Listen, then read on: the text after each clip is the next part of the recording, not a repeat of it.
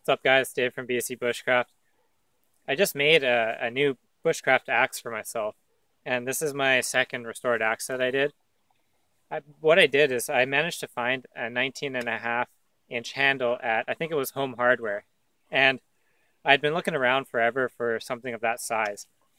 With my previous restored axe, I had cut off the handle and done a whole bunch of weird stuff to it to make it more of a pack axe because I could only find a 26-inch handle.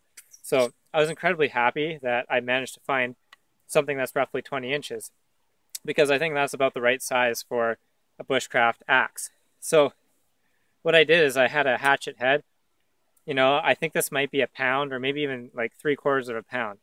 And, it's a hatchet head, but I basically, put the handle on it and restored the axe and put my own wrap around it and did all that stuff. And now I have a new Bushcraft axe at my disposal. And you could kind of see what I was going for, that this is about the same size as a Grants Force Brooks, was it? Grants Force Brooks, well, no, small force axe, there you go. It's around 20 inches long, maybe weighs between a pound, pound and a half, something like that size. It's basically just a hatchet that has a longer handle, so you can two-wield it, put two hands on it, wield it like that, one hand on it like that, no problem. Very comfortable, very light.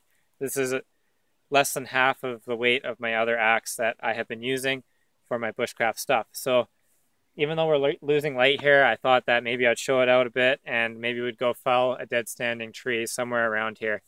The light might not be the best because it's getting dusk, but I want to play with this thing a little bit. So just up here, there's a few alder trees that people have ringed, which basically means that they cut the cambium layer all the way around the tree to kill it, and they'll probably use it as firewood because alder is decent firewood where I live.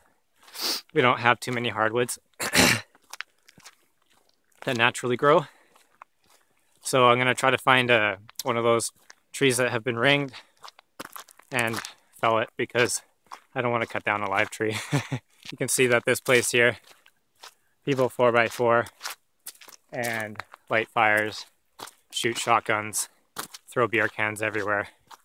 It's not a nice location to have a solo overnight or anything like that. It's a little bit too close to civilization, so people dump garbage and all that stuff here, which is sad, but it's fun to play around with in this area for sure. You can see that they cut all the way around the tree with a chainsaw, and that means this tree is either dead or it's going to die.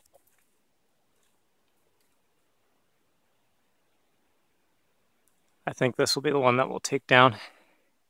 It's going to die anyways, and it's just about the right size for this axe too.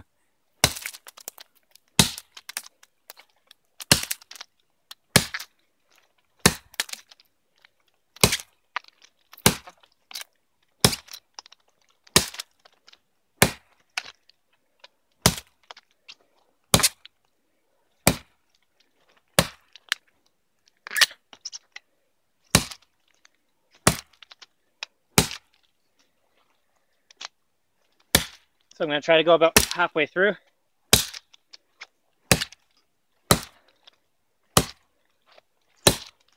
That's pretty good. Definitely halfway through. Now we'll do the back cut.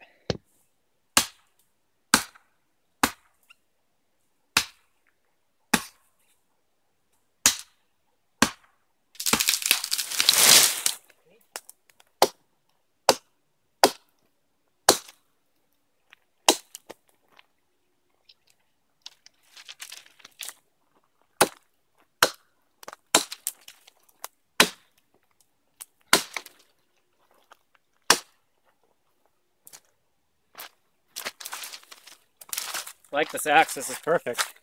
Now I'm just going to cut it in half just so I can deal with it and take it off the road. I have to be careful not to put the axe into the ground because of the rocks.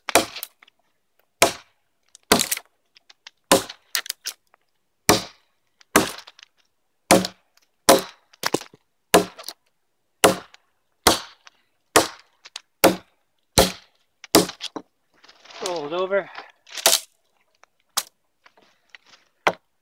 Just do little ones so I don't put my axe into the rock.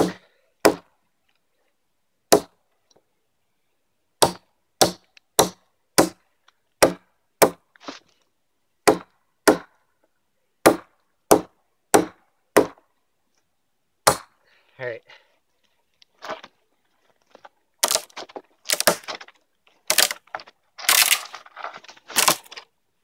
Yep, that's good.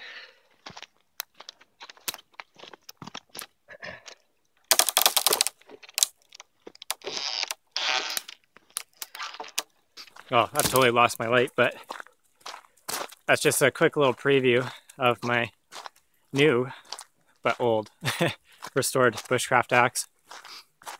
I think it's going to fit perfectly in between all of my other axes that I have.